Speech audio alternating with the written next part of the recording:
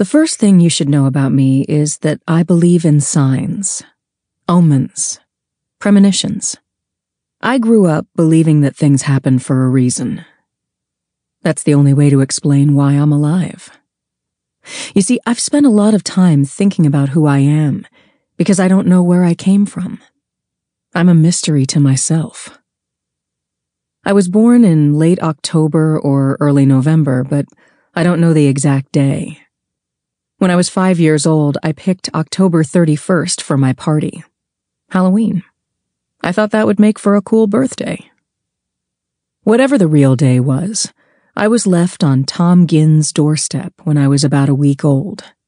His house used to be a church with a white steeple and a wall of stained glass windows. At night, in the darkness, my birth mother probably thought it was still a church, and I guess that's where you take a baby you're planning to abandon. She left me in an old Easter basket, strangely enough, nestled among green paper curlicues like a white chocolate bunny. I was dressed in a cotton onesie with faded pink stripes and a bonnet with flaps tied in a bow under my chin. The temperature outside was 39 degrees.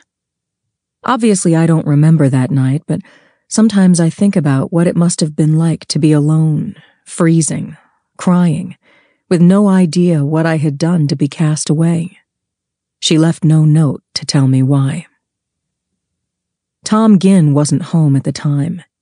He was 40 miles away, night fishing under a cloudless, moonless sky in his favorite spot on Shelby Lake.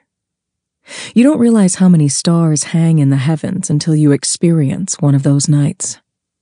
Tom had a tent set up on the shore and a portable propane grill for cooking whatever he caught on the lake.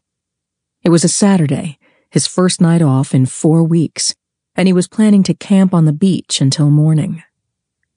If he'd done that, I would have died. Either the cold would have killed me, or an animal would have dragged me off. The woods near us are filled with wolves, raccoons, bears, and wolverines. We even have a mythical monster called the Ursulina that many townspeople swear is no myth. Any one of those predators would have torn a little baby limb from limb and consumed me. Thinking about it still makes me shiver. Tom had no idea of the danger I was in, or that I was there at all. He was enjoying the night on the placid water. The air was fresh and sweet, tinged with the scent of pine. His boat was at the mouth of a cove between the trees where it was utterly still. There was just him, the lake, the wilderness, and the stars. It's a big, big place that makes you feel small. He was sipping hot black coffee from a thermos and jigging for walleye. He'd been out there for an hour without any luck, but he was in no hurry. That was when God sent him the sign. Like an angel, a snowy owl swooped down from the treetops and landed on the other end of the boat. Tom was so shocked that he couldn't even take a breath. His mouth hung open with a jug of coffee at his lips.